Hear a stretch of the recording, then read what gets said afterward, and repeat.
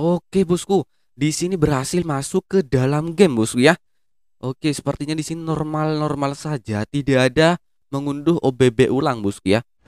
Oke, di sini bisa masuk ke dalam gamenya dan mungkin next video kita akan membahas bagaimana sih cara memindahkannya pada game Free Fire Max, mungkin juga pada game Mobile Legends atau mungkin juga pada game yang lainnya. Halo bosku, balik lagi sama saya hanya di channel Santuy Mamang bosku ya. Dan di video kali ini saya akan memberikan tutorial cara memindahkan data game Free Fire ke SdCard menggunakan cara yang root bosku ya. Yang mana sebelumnya saya sudah memberikan tutorialnya, tetapi di video tersebut saya menggunakan HP yang Android 13. Dan sedangkan di video kali ini saya menggunakannya pada Android 10 bosku ya.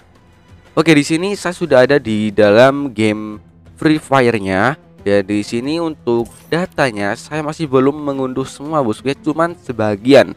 Karena saya baru menginstal game ini, bosku ya, seperti itu ya. Oke, di sini kita akan menggunakan cara yang root, yaitu menggunakan cara ls push dan x internal SD. Dan pastikan juga kalian sudah menginstal modul ls push ya, yang mana saya sudah membuat tutorialnya cara menginstal ls push bosku ya di Android 13. Itu sama saja bisa digunakan pada Android 10. Oke, di sini kita menggunakan akun Lubislu. Dan di sini kita akan langsung saja ke caranya bosku ya. Oke bosku, di sini saya sudah ada di luar game dan di sini kita cek Android saya terlebih dahulu bosku ya. Di sini di about phone, kemudian di Android version. Nah, di sini saya menggunakan Android 10 bosku ya. Oke, di sini kita langsung saja ke caranya. Pertama-tama di sini pastikan juga kalian sudah menginstal aplikasi ls push dan x internal SD beserta modul, yang mana di sini saya menggunakan kernel su ya. Kalian bisa menggunakan kernel su atau menggunakan Magic Manager, itu bebas ya. Yang penting kalian bisa menginstal modul ini. Nah, untuk aplikasi Magic Manager kalian biasanya tidak perlu menginstal Ziggy Snacks, cukup menginstal Riru dan Ziggy ls push-nya seperti itu bosku ya. Oke, di sini saya harap kalian sudah menginstal ls push. Kita buka aplikasi ls push. Kita pilih Never Show. Nah, pastikan juga untuk ls push di sini sudah aktif ya. Tandanya untuk ls push di sini sudah aktif. Dan untuk langkah selanjutnya seperti biasa kita pilih di bagian modul. Di sini akan ada aplikasi X internal SD yang sudah kita install sebelumnya. Kita buka aplikasi X internal SD, kita pilih enable modul, kita aktifkan seperti ini. Kemudian kita langsung cari Free Fire bosku ya. Nah, di sini ketika mencari game Free Fire tidak muncul gamenya, kalian pilih titik 3 di pojok kanan atas, pilih hide, dan gamenya di sini kalian jangan centang. Nanti gamenya akan muncul seperti ini. Kemudian langkah selanjutnya kalian tinggal centang atau checklist game Free Fire-nya. Kemudian kalian pilih logo pengaturan yang ini bosku ya. Nanti akan diarahkan ke X internal SD. Dan langkah selanjutnya kalian tinggal setting saja seperti ini untuk enable for all apps checklist. Kemudian kalian pilih enable for apps. Kalian tinggal cari saja Free Fire bosku ya, yang ini ya. Kalian tinggal checklist seperti ini dan klik OK. Nah, untuk settingannya sudah seperti ini. Dan langkah selanjutnya kalian bisa menggunakan file manager apapun, bawaan atau file manager yang seperti ini kalian juga bisa, terserah ya. Kemudian kalian pilih ke internal di folder Android, di folder OBB. Karena untuk game Free Fire itu ada OBB-nya bosku ya, yang ini ya. Nah, selanjutnya kalian tinggal tahan saja foldernya, pilih move atau pilih potong atau pilih pindahkan, dan kalian arahkan ke SD card di folder Android, di folder OBB, dan kalian tinggal paste atau tempelkan saja di sini bosku ya. Kita checklist, kita melabaraga, maka di sini proses memindahkannya masih berjalan bosku ya.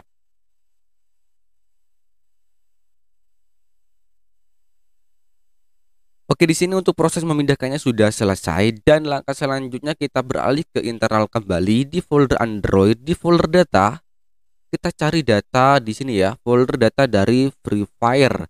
Kita pilih move juga, kita arahkan ke SD card di folder Android dan di folder data. Kita paste atau tempelkan di sini, bosku ya. Kita di sini tunggu dulu masih memuat folder-folder yang ada di SD card ya. Nah, di sini sudah muncul. Kita langsung paste saja checklist dan pilih marga seperti ini. Nah, di sini untuk ukuran datanya masih cukup kecil, bosku ya. Karena di sini saya belum mengunduh semua data dari Free Fire karena saya masih baru menginstal juga gamenya, bosku ya. Oke, di sini kita coba percepat saja untuk proses memindahkan datanya, bosku ya.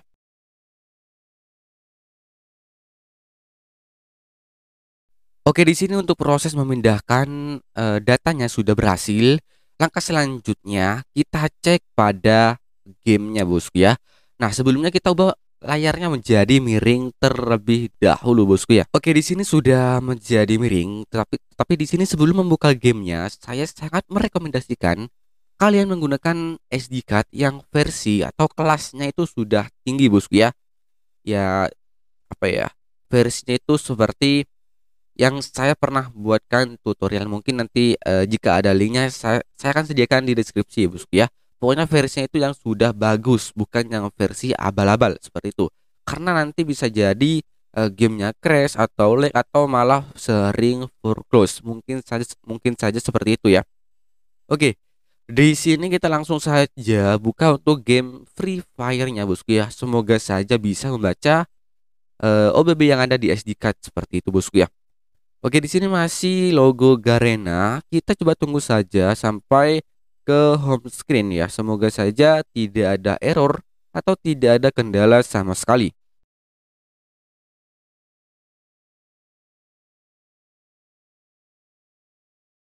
Di sini masih stuck di logo Garena, bosku ya. Kita coba tunggu. Semoga saja bisa masuk ke dalam game, bosku ya. Oke, di sini kita ngapain, bosku ya? Tidak ada lah. Memang harus menunggu, bosku ya.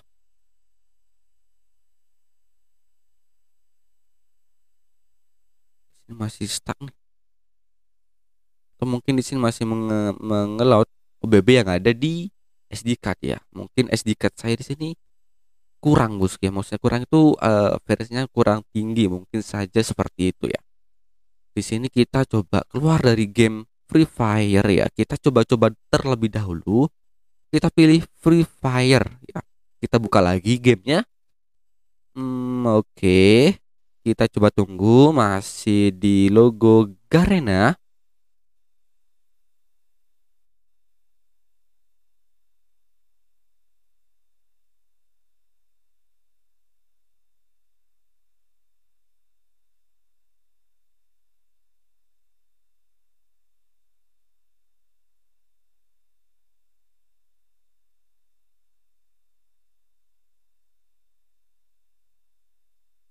Oke, di sini mungkin masih ngeload cukup lama. Di sini kita coba menggunakan cara yang terakhir, bosku ya. Kita coba reboot ponsel ya. Mungkin di sini perlu harus memulai ponsel HP ya, atau reboot seperti ini ya. Kita pilih restart ya. Di sini kita akan restart HP saya terlebih dahulu, bosku ya.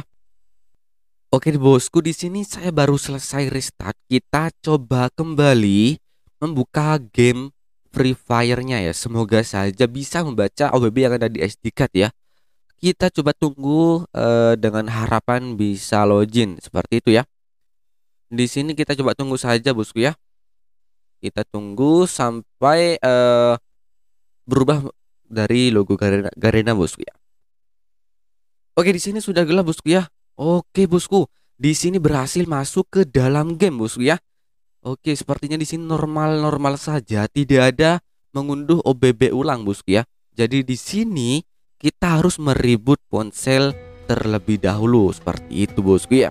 Nah, sebentar lagi kita cek penyimpanan yang ada di internal dan di SD card dari game Free Fire-nya untuk pembuktian apakah data dan OBB-nya itu masih di internal atau ada di SD card seperti itu bosku ya. Oke, di sini bisa masuk ke dalam game bosku ya. Dan untuk langkah selanjutnya kita pembuktian, kita cek terlebih dahulu di file manager, di internal, di folder Android, di folder OBB. Di sini ada folder dari Free Fire bosku ya. Cuman di sini tidak ada isinya atau kosong bosku ya. Kemudian kita cek di folder data, di sini kita cari com.ts ya, kita tahan, pilih more, pilih properties. Di sini cuman 2,76 MB. Sedangkan ketika kita cek di SD card, di folder Android, di folder OBB, di sini ada folder dari Free Fire di sini dan ada isinya yang kita pindahkan tadi. Dan sedangkan di data kita cek juga bosku ya. Di sini masih memuat data.